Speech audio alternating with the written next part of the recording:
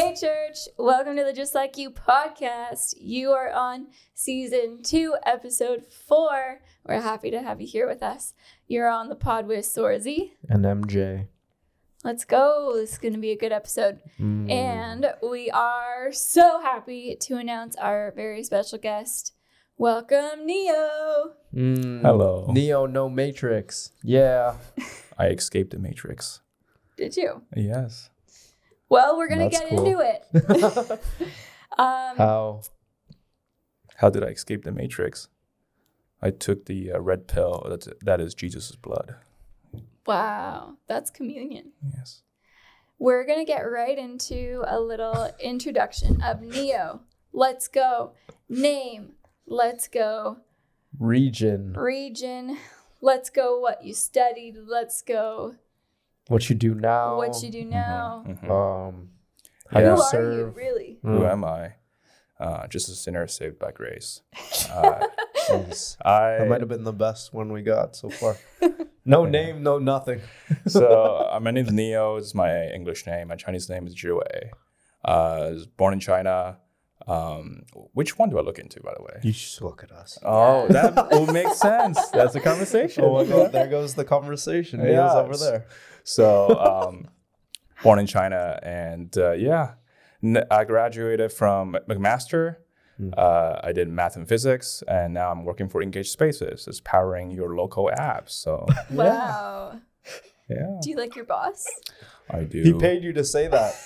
Yeah. Well, They're actually sponsoring this episode of the podcast. Here we Thank go. you, Engage Yeah. Spaces. shout out. Good. Well, so you're obviously at the McMaster region. And when did you graduate? I graduated 2023. Cool. Yeah. Cool. Been out of school for a little bit. Mm-hmm. Awesome. Okay. Well, we are going to do a little bit of an icebreaker question. You never know what's getting thrown at you with these questions. Uh-oh. And MJ's got a good one. It's a really good one. Okay. There were two that we were like, Debating. yeah, but I think this one's the better one, especially for you. Oh, really? Wow. So if you had 25 hours in a day, so 1 extra hour, what would you do with that extra hour? Wow. I mean, for the rest of my life, or just one day? For the rest of your life. For the rest of my life. Wow. Another hour of Devos. I'd get ahead. Yeah. Finish by Wednesday. I don't know. 1 more hour added to my life. That's a lot of hours. Yeah. Right now, maybe I should use that to practice guitar. Oh. Yeah. I'm learning that from Nigel, Okay. Nice. my roommate, and it's going. Yeah. Shout out Nige. So Yeah. how often do you practice now? I need an extra hour to keep that time Okay. high. Yeah. Not enough. So you practice like what, 30 minutes a day? It's not daily. It's more like an hour here and there. Okay. Yeah. So an hour consistently, this guy would be shredding on worship. Wow. So we should maybe tell Rach that in 6 months or so, you'll be playing on the worship team. And whatever God wants. Not up to me. I picked up guitar 5 times and dropped it 5 times. And That's this is so going to be real. the 6th time, hopefully the last time. You've always dropped, like actually just like, Yes, that's the mic drop, but I do the guitar. Yeah. okay. Yeah, no. Instruments are so frustrating sometimes. Yeah. You're like, why am I not good at this? On my second day. No. That was me and piano. That's true. Well, Oh, you're done? Yeah. Oh, okay. I dropped that. I don't have a piano in my house. Actually, that's a lie. I do. I just don't play. Okay. Well, good stuff. That was a So good answer. you'd be shredding the guitar. yeah. Good. And you'd be doing it consistently for an hour a day. With Nigel. So I guess With you'd have to have the extra hour too. Yeah. The mic just cuts into his sleep.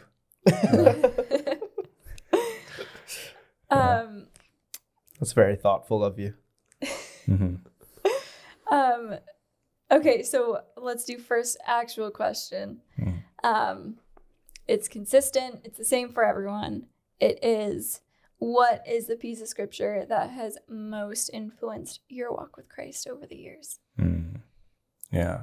I feel like that answer always changes depending on the season you're in. I think currently it is John 9 and 11. So it's chapter 9, the beginning of chapter 9 and 11. So the beginning of chapter 9 would be the story of the blind man and the man born blind. The disciples asking Jesus of why was he born blind? Was it his sin or his parents' sin? And Jesus' reply was neither. It's so that God's power can shine. And I think in a similar vein, Lazarus, the story of Lazarus, also like that, of how essentially both of those answer the question of what does God do with suffering, which is to bring glory to God. Yeah, that's good. Awesome, thank you. Okay, well, there's a lot to unpack with this episode, and we're just gonna kind of jump right into it. It might not be exactly in like chronological order, but there's gonna be some great stories that come out of this episode. So the first question that we have for you is a little bit more general. It's what's not just what's your story of coming to know Christ, but specifically, when did you come to know Christ? And then we'll get a bit more how you got there. So when did you accept Christ? I think it was 2 years ago. It'll be 2022. Is that right? Yeah. Yeah, because then you got baptized. Did you got baptized earlier this year? Earlier this year, Yeah. I think it was April 2023. With Andrew. So last year. Yes. Yeah. So 2 years ago, accepted Christ, and 1 year after, baptized. Don't wait like me. Okay, just do it. Why right did away. you wait? Why did I wait? Fear. Okay. And also just disobedience. Okay. It's also not understanding, the importance of Scripture of just like you repent your sins, you accept Jesus, you baptize, right? It's like it's just what you do. And I'm just like, nope, I'm gonna do my thing. Yeah. There's a little bit of that. Yeah. And sometimes it takes a while to understand like the importance of like a public declaration of your faith and your testimony too. That's why some people wait for baptism, but it's so good. Like I love with our church how much we really, really celebrate baptism, and it's just such a joy-filled day. So that's kind of, we're framing the interview knowing that you came to know Christ 2 years ago, but obviously there was a lot of life that was lived before then. So we'll kind of set the scene a little bit. You mentioned you grew up in China. Can you tell us a little bit about like the background and the culture growing up in China? Yeah. I was born and raised there, and I was from Dalian. It's a city northwest of Beijing. It's like the same, like it would be closer to Korea if like that helps. Okay. So I went to international high school for high school, and I came to university in 2016 to study physics. That was at U of T. Failed school and went back home. Figured something out. There was a lot of things happened there, and then 2018 came back again to Mac, and 5 years later I graduated. Yeah. Wow. Cool. And I think it was after COVID, I really just was fed up with loneliness and just shutting myself in. I'm like, I need to find a community. And that's how I reached out to the tabling booth. And like in the student center of McMaster. Yeah. Yeah. Yeah. I was during this summer. I just came out from my movie class. Yeah, it was a really fun elective, by the way. Was it the film and theater? I think that's the class, yeah. And I just saw the Lift Church tabling booth, and I thought, hey, I've seen the Lift Church building, Rubik's 3, when I get off at Emerson and Royal. I just assume it's a powerlifting gym for some reason. So I just especially when you see panache, you're like, oh, okay. Yeah. They're definitely a gym. Yeah, so I just approached him and they asked about their rates, and they're like, no, we're actually, lifting Jesus over here. But either way, I think on the card, it says there's a bunch of activities in the summer, like the hikes and the summer retreats. So I'm like, cool, I'll take it. Yeah. Cool. Awesome. You're up. Yeah, I guess I'm up. So you mentioned that, like out of COVID, I think everyone kind of experiences like huge epidemic of loneliness. Yeah. Was that like a similar theme growing up, or like that kind of got like you kind of got like fed up with it coming out of COVID because you're like, no, I can't be doing this anymore? Or was it just like COVID specifically? Interestingly, I think I've always appreciated solitude because that's the place that I felt more at ease. I think growing up, definitely. So my dad is a sea captain, so he's not home more than half the year. My mom runs a gym. She owns a gym, so she's home very late, like 10:30. So I don't really get to see both of them. And so a lot of time I have to learn to live on my own. And unfortunately, it's also a lot of physical abuse and emotional abuse growing up and the feeling of abandonment. So at a very young age, I have to learn to survive, to harden my heart, to be okay being on myself. And so that has been the narrative for me most of my life. Yeah. I think something happened after COVID. I'm just like, I need to change. Wow. Yeah. And Thanks I think, for sharing that. Yeah. That's yeah. And it's, especially as a child, like there's so much about abuse that when you are researching like the child psychology, it's like children don't understand, and they like you think it's normal, and then it's not until like we'll get into it, like an experience of real love which you had when you got more introduced to church and church community. But as a child, you always think that how you grow up is normal because you base normal off of the adults that are around you. Yeah, honestly, yeah. Like family is, I'm an only child, and so I think my parents' marriage was failing when it happened. So like back then I didn't understand that. So I just thought that's just what it is, Coming back from school, the textbook would say like, hey, know how your mom loves you and all that, like, be at home and cooks you a meal and tucks you in. I'm like, what are you talking about? Like, I don't see any of this. So yeah. And on the other side of my family, there's like gang violence and stuff. So yeah. And you're kind of talking in our previous conversation too about just like the atheistic nature of China as well, and it kind of, that probably also feeds into the like hardening of hearts. Like it's very like more just attuned to objectivity, and that could have definitely played into just your story. It's just another factor as well. Yeah, I think speaking of hardening of heart, it's just a lot of that is not my choice. It's just how I can do to survive. There's so many nights I have to cry to sleep as a kid. It's definitely not unhealthy. but the culture of China is very much like atheist. Yeah. And it's very performance driven.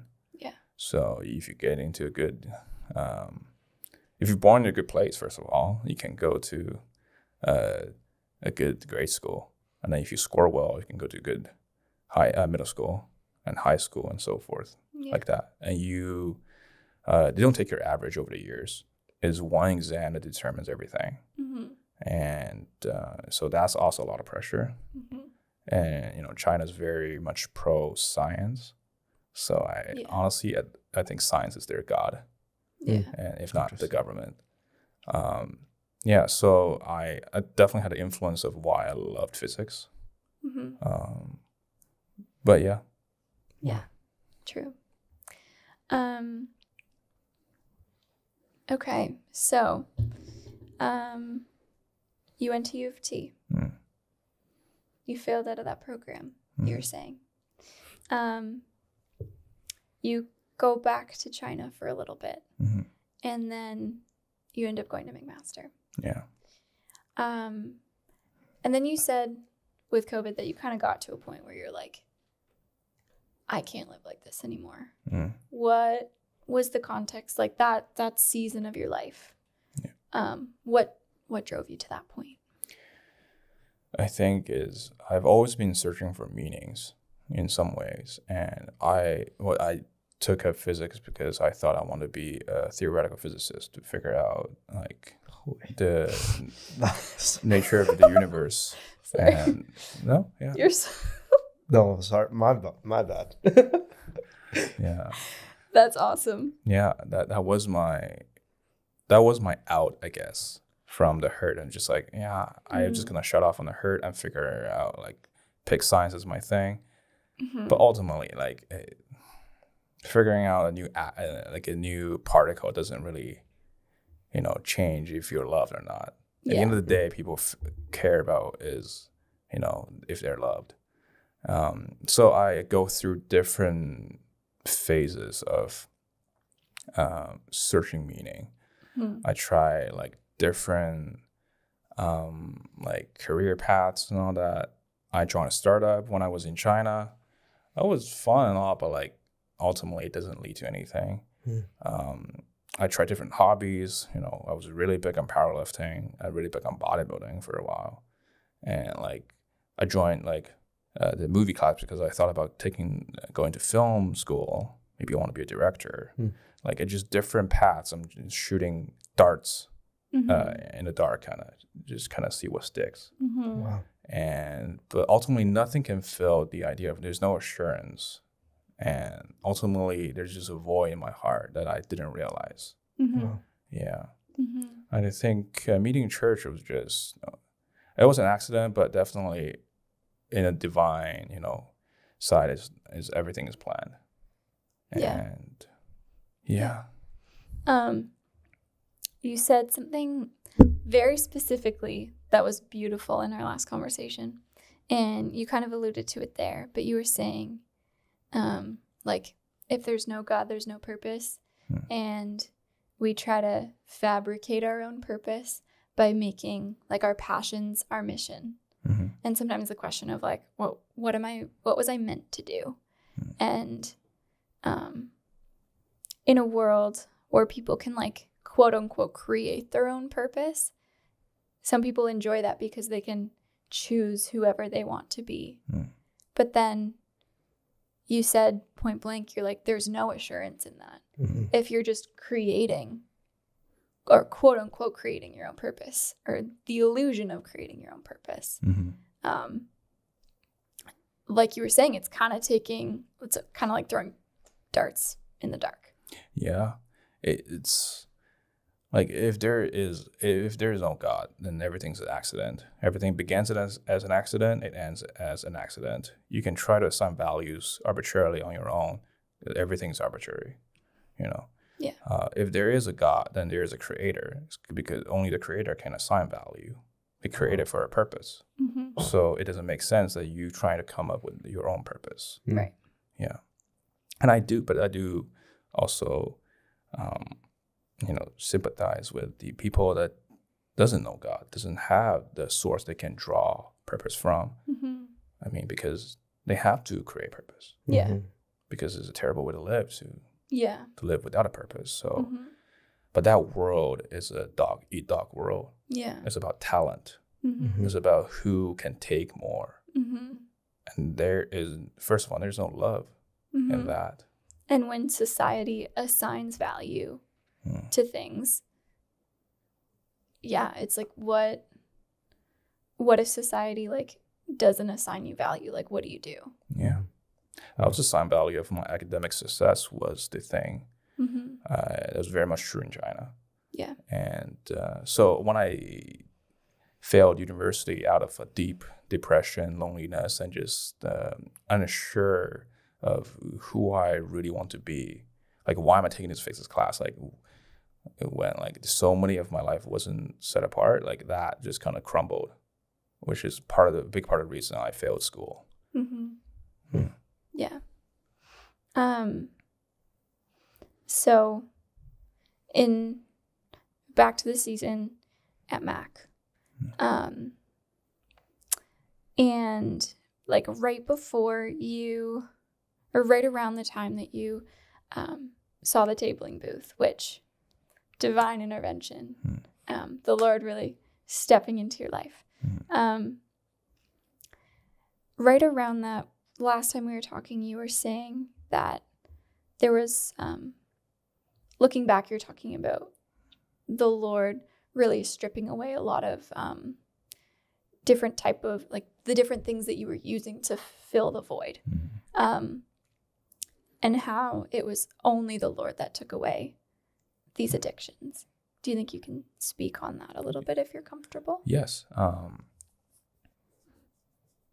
think another out of a world that doesn't have any purpose is eventually you come into hedonism, which is just seizing the moment, enjoying pleasure, right? And I fell into a lot of addictions, drugs, alcohol, pornography, promiscuity, binge eating, you name it.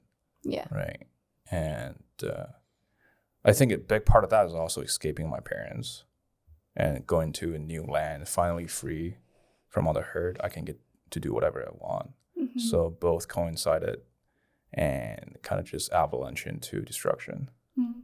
And I think COVID, when I'm shutting in, and like depression also takes a hit, it was just horrible. And so right after COVID, I went into like, I want to get out, but the path I turned to is all the vices. Yeah.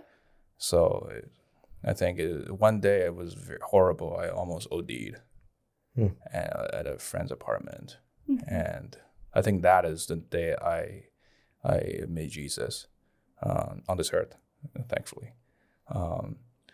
And I was OD. I think a big part of that is also triggered by my grandmother's death, who, despite her own imperfections, was probably the only person that truly loved me. And I was just hallucinating, dying on the sofa, and I just fell into uncontrollable confession of all the hurt, of all the sin I've created. And I can just see somebody looking at me. Yeah. And after that night, the next morning, I just never felt so light. Like my heart has never been so... It's almost like I'm skipping on the way home. I've said to myself, I'll never do any of this again. I'll never turn back. I was running, and on the way home, I just touched my pocket, and I just found the Lyft card. And I took... The gym. Yeah, the gym pass. And that happened to be a Sunday, so I just went to the gathering. And that was my first gathering. I laugh because of how like palpable the Lord's presence is in that whole story. Yeah. And when you look back, you're like, that's the most divine. That's the most I've seen divine intervention in like 24 hours. You just happen to look in your pocket. Yeah. There's a card for Lyft. It happens to be a Sunday. You go to gathering. Mm-hmm. Yeah. Yeah. Lord is powerful. Yeah. Okay, continue. Yeah. Yeah. No. And then I just kept on going to huddle. I didn't attend big gathering as much first because I didn't really understand the format, and I enjoyed the music a lot. Mm-hmm. Yeah, but ultimately, what drove me to left church into relationship more and more was actually to argue with people and free food. So true. Selling point. Yeah. So honestly, shout out to Jaden and Dan Traffers at Symbol Church. It was so many days I just come up and just be like, hey, I just go there and argue people over Christianity, philosophy. And every day I walk home thinking I won. I beat them again. But I could never figure out this question of why do they keep feeding me out of their own pockets? I couldn't understand that. But anyway, I would just keep showing up and eating their food. But yeah, the Lord just keeps working in me. Yeah, I remember one time, like that was, I don't even know. I think it was only a few months in knowing the Ensley guys. It was board game night, which is, oh, by the way, if you guys haven't been to board game night, you should. And, you know, it's a big part of how I was saved. It's always going there, playing games. And Jonathan from now 12 decided to tackle me from behind. I was just peeing on the ground. I'm like, what is happening? And I saw him and I was so mad. Because growing up, my mom owned a gym and she had a lot of martial arts classes. So I took like all of them. So my pride could not allow this to happen. Little did Jonathan Hayes know he was actually tackling a martial arts train. Yeah. So I just flipped him around, and then, you know, I was very angry, so I started choking him on the neck. Yeah, it was not good. So after going home, I still feel like self-righteous about it. Like maybe he should learn the lesson. So when I would not to tackle somebody just from behind. But the next morning, I heard my door was knocked, and I opened the door. I saw him. I'm like, hey. He's like, hey, do you want to come to my birthday party? I'm like, dude, how's your neck? He's like, yeah, it's okay. Like, come. And I just went to the car, and like later we went to the is it called Hilda, the battleship? I don't know. It's at Bayfront though. I've never been there. Downtown Hamilton Bayfront. It's a warship. We went in that to see everything. It was amazing. But like that was the first time just seeing actual like grace showing through someone that even if I wronged them, you know, they can still come back. Like that is, you know, Jesus' love. Yeah. Yeah. Yeah. I can definitely see how that would be a huge moment of realization. This is what love is, and this is what I've probably been missing for a lot of years. Kind of on that note, now looking back from like knowing, now that you know Christ's love, you've been baptized, all the beautiful things.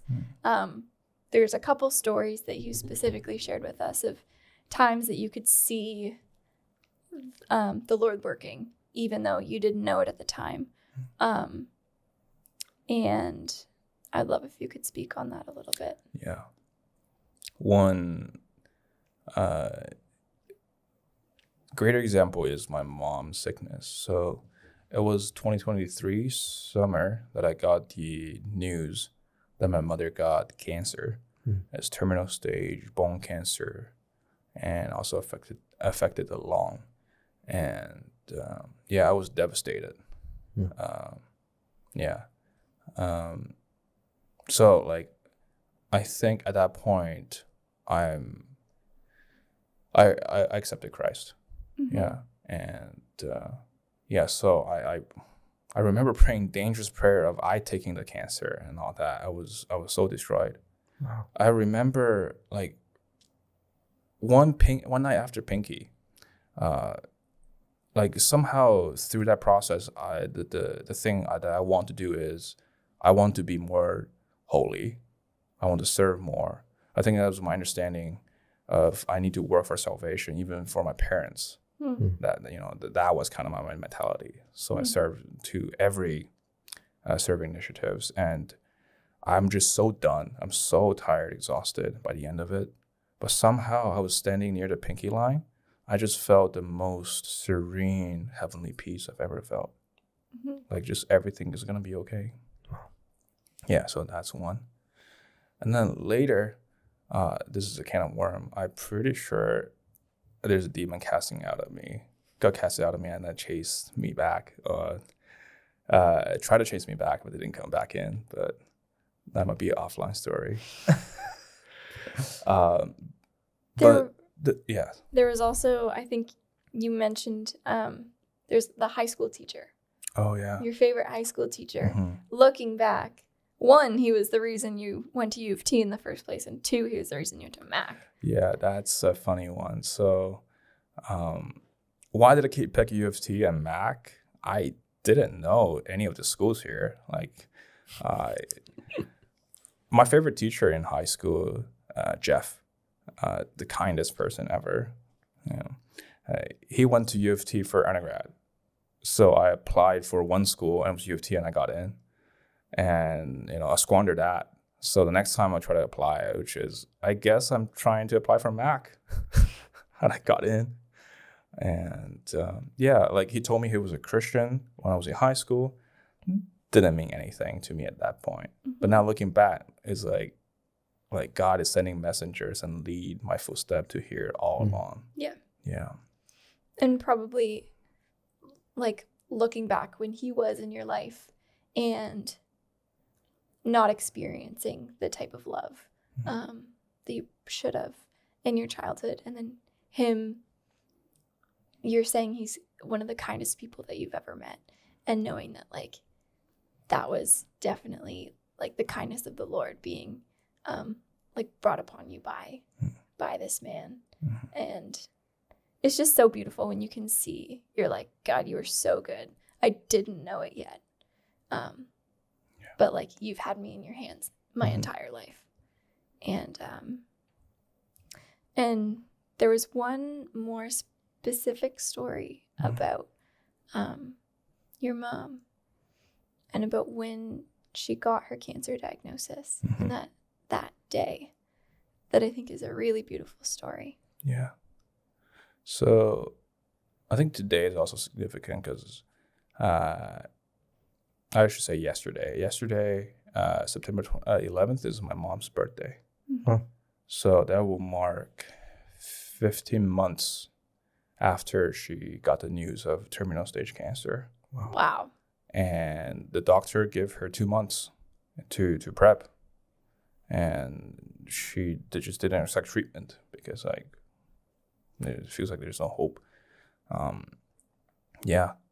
But I think when the day that she found out there's something wrong with her body. She's just walking on the street, just crossing the road. And when she was in the middle of the road, she just could not stop walking anymore. She cannot keep walking anymore. Like her legs stopped listening to her. And like she's obviously very confused. She's looking around, asking for help. And this lady came up after her, and she helped her cross the road and walked all the way to my mom's apartment. And later drove her to the massage parlor, getting informed that this is not a serious matter. Like, you can't just stay here. Drove her to the hospital, get diagnosed the whole day, drove her back. So, like, random lady, probably saved my mom's life. Wow. Later, just when they're chatting, like, she's just a Christian. In a Christian anti-persecuted country. And, like, what are the odds, right? And I think me and my friends, like, kept on praying for the situation. My mom's getting healed. And I believe that the Lord is going to heal. And, my mom is bone cancer. She was in wheelchair. She got a wheelchair. Yeah, she's walking now. She later, like few months later, she climbed a mountain. What mountain? It was a long story. It was Okay. I think he also went to like a Buddhist temple to seek help there. Okay. Yeah. But like God is so powerful. Yeah. Yeah. And I think you said too, recently it's been a time of a little bit of reconnecting between you and your family. And we can definitely, like, as we end the episode, we can definitely pray over your mom, your family, your relationships with your family. Yeah. Yeah. Is there anything else No. off the top of your head? No, that was it. That was all that we prepared. Yeah. I think it's just very encouraging seeing how like full circle it's come. Like just you touching on like how like the hardness of your heart coming like to Canada was in part due to like how you were raised, and then how that hardness broke just through like simple interactions and also like divine intervention as well. But like how you experience like God's grace and love just through like Jonathan asking you to come to his birthday party. Yeah. And I think we hit on some major points, all really revolving around God's grace. And one, we were talking about addictions falling because of God's powerful grace, and addictions that probably at one point felt so powerful, like they were taking over people's lives. Like it's the Lord is so much greater than any addiction, and really about like how God's very intentional love gives us a purpose. Like we have a purpose and we have a mission, and that's not anything that we can construct. Yeah, or because I tried so much to get out of my addictions, you know, but I can't. It is, I was a slave to them. Yeah. But you gotta trust someone that has conquered the world to conquer the worldly things. Yeah. So yeah, That's like good. the funny thing is, like a lot of addiction dropped not because I worked for it. Some things I didn't even pray for. It was just every time I fell into deep relationship with the Lord, and that is through struggles with, like, because I have tendency of deep depression and suicidal thoughts. So it's always during those struggles I come out, and God just gives me gifts of one more block knocked down. Yeah. Yeah. He's so good. He's so good. And we can have assurance that, we don't have to create ourselves. We don't have to create our purpose. Like these are all, like God tells us who we are. We don't have to rely on what society tells us our value is. We can get that from our Father. And there's so much assurance in that. Yeah. And I think, we hope that this episode falls into the lap of someone who needs to hear that. Because that's such a powerful thing to realize. One, that you are loved, and two, that you are created on purpose with a purpose. I also just want to touch on, if there's time. Yeah. Like if you're suffering from just hardship, like things that you can't even control on, right? Like I didn't pick to be born into an abusive family. I have to walk so far to get the living water. You know? Like how do I deal with that? Like that was a big part of my struggle. And like I picked those verses because there is ultimately assurance, there's deliverance. You know, God called Lazarus to come out. Like in the past few days, Devo, like the 5 kings was hidden in the caves. And the enemies likes to hide in the cave, and like your depression, your addictions and all that, that likes to keep you in the room. It makes you think you don't have a future, you don't have a hope, and suicidal thoughts, they comes at you.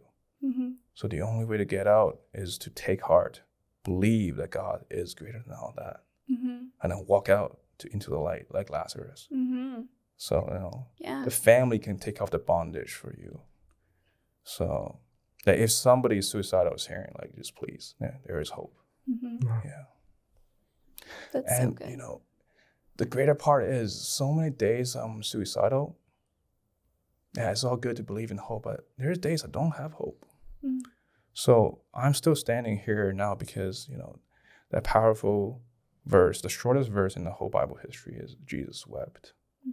Is to know that it's okay you're crying because I believe the Lord is in the room crying with me because he calls me friend. And that's okay. Because if the Lord of the universe loved me so much to sit here and cry with me, then let me not hurry through this hurt so I can be closer to his heart. Wow. Yeah. Yeah.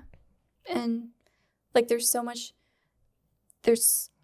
hardship in your story.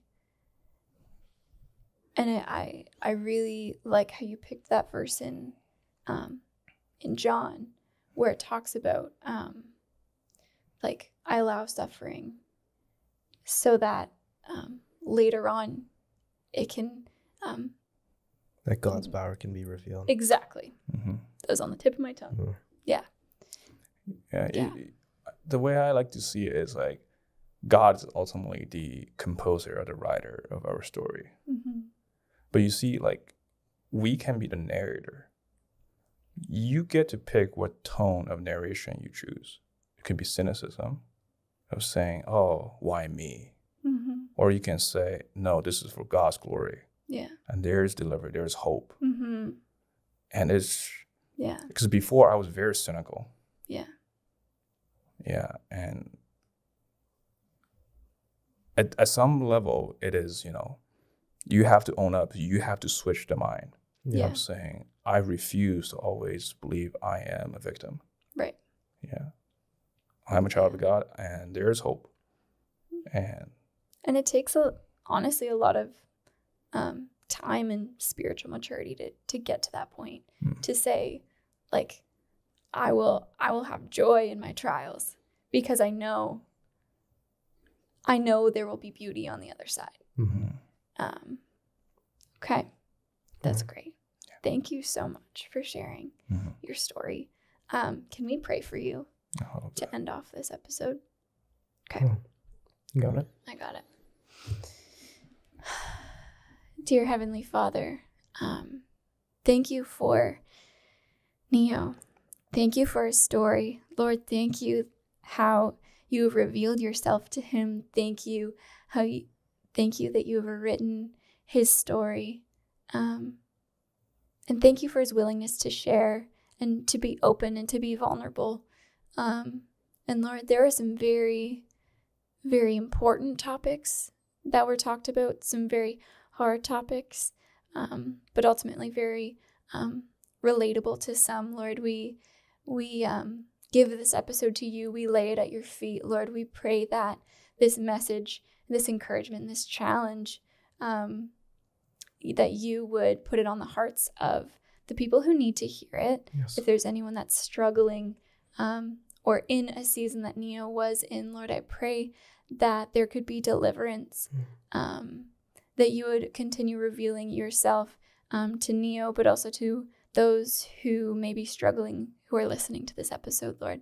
I pray that people would know that you are so much better and that you create us on purpose. You create us with a purpose, that there is a mission that is so much bigger than ourselves. We don't have to try to create ourselves, Lord. You show us and you tell us who we are. And we are your children, and we are loved, and we are called. You call us by our name. And thank you for that. I want to pray for Neo. Lord, thank you so much for him, for the man of God he has become. And I want to pray for the continued healing of Neo's mom. I pray over Neo's relationship with his parents. Whatever restoration could look like, God, you love reconciliation. And however that may look, I pray that you would continue to write the story of Neo's life in the realm of his family and those relationships, Lord. I pray that you would continue to bless Neo as he walks with you. And Lord, thank you so much for him and his story today. And I pray all these things in your name. Amen. Okay, well, that was so good. We're going to end it there. Thanks, Neo. Yeah. Glad to be here. Yeah.